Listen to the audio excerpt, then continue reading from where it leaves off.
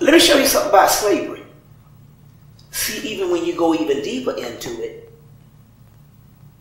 and this is one thing you must understand, when you go deeper into it, slavery was a part of the process. It's called illumination through putrefaction, where you take something from one stage, take it to its lowest common denominator, which is a form of a putrefaction, a rot, and you make something new into it, a new specimen.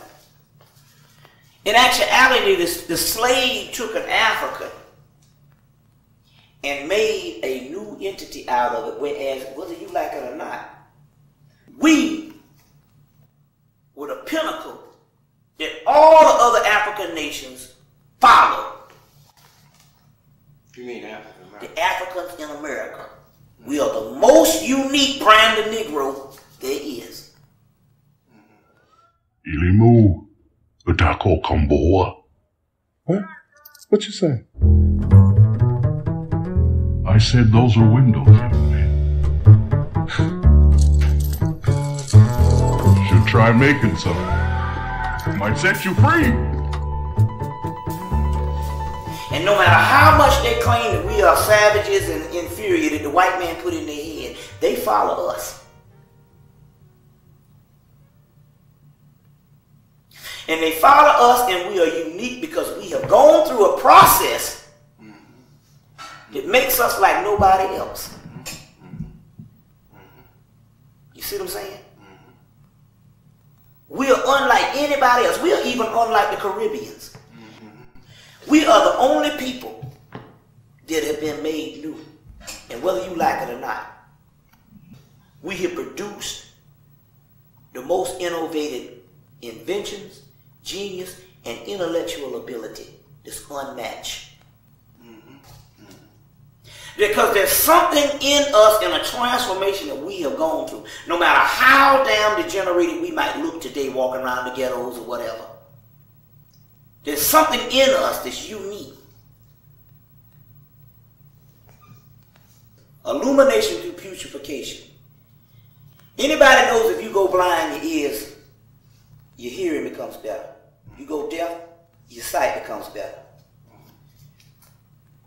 We were therefore brain dead in the United States, which means that we were not functioning on our maximum brain level. But when that happens, the genius kicks in. You see, you're going to find out that we have two heads. One is the brain. The other brain is the pineal brain. And the third eye. As long as the physical brain, the one we have that we rely on every day, was functioning on a high level, the pineal brain at this particular time had gotten to a point that it was dormant. So because of the activity of the brain is shutting down at a rapid pace with black people in a racial senility, the other brain is going to override it. And that particular brain is the Godhead. So in order for the Godhead to come in, you have to tear down the old to make ready for the new. You have to have a degeneration of that creation. Once that creation act is created, you have to degenerate or deteriorate to come back even greater than the light that you had before. You see what I'm saying? To get to that new plateau, you had to go to the deepest, darkest decay. And from that decay, the new light comes on. So the other brain is up under here, which has been helping us out through the years, but it's now ready to come online fully. To understand this on a scientific terminology, there's a sister from Detroit that is good friends with Richard King, and she was telling me that she works in the hospital, and the white boys are studying the black DNA, and every day they find new amino acids popping up on it. And those amino acids are nothing but those new DNA strands coming online. So as a result, when I was telling you about the projects and all that stuff, and they had to exterminate some people, with this Kundalini energy that was rising, they had to kill off a great deal of people because they wouldn't have been able to take our energy. So in order to even live on the planet as they are now, by 95, they would have been dead if they hadn't. But don't worry about it, though. It's inevitable anyway. He can't kill us off and live on the planet. Now let me tell you another thing about the white water that a lot of people don't understand. The European is not racist to you based on he's taught racist. The European is racist to you because he can't take your energy. There's a certain energy that we have in us, and when it crosses his streams, he can't take the energy, and it comes out as racism.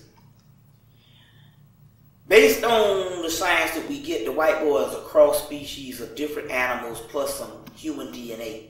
And the human DNA is what gives him 2 arms, legs, hands, eyes, and all that. Although he don't look like you. But he has several, ape, some pig, you see the white skin, some other stuff. His hair is even fur. So all the black women putting fur in their hair don't realize that ain't nothing but fur. The only animals that's got hair like us is revered as Christ animals, the lamb and all that type of stuff. But him, he has fur, and all the animals has hair like him. If you go into the forest, or you go to the jungle, everybody will tell you that those animals are scared of you more than you are scared of it. You go, that bear is scared of you. That's what makes him attack. If he don't feel threatened, he won't attack. Since he's made up of animal DNA, the European, when he comes in contact with a human, that xenophobic fear automatically comes out, just like the bear does in the doggone forest, because he's got latent animal DNA. So therefore, just like the animals fear the humans, he fears the humans too, and we just so happen to be the humans. Please move, ma'am. I can. Okay. Do you live here? I already answered that question. Excuse me. I'm sorry. The keypad is right there. I understand that, ma'am. You can film me. That's fine. I understand, ma'am, but you're blocking me. Into my building. Okay, and it's my building as well, so I need you to get out my way. Okay, what unit? I don't need to tell you that information.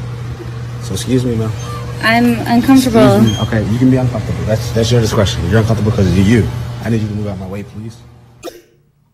As much as we may seem that we're not on it, we are really on it. You just have to look at the greater picture.